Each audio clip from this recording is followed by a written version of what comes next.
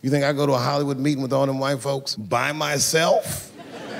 I bring my nigga Mac Mittens from the streets. I don't even know his real name. Everybody just calls him Mac Mittens. But I know he's not qualified to even listen to these meetings. But this motherfucker just makes me feel good. And all the white people look at me like, Dave, do you mind asking your friend Mac Mittens to excuse us so that we can talk business? And I say, fuck that. Anything you say to me, Mac Mittens can hear that shit. And he listened to the whole meeting. And when they done talking, I just look over at Mac Mittens, and if he gives me the signal, meow, meow,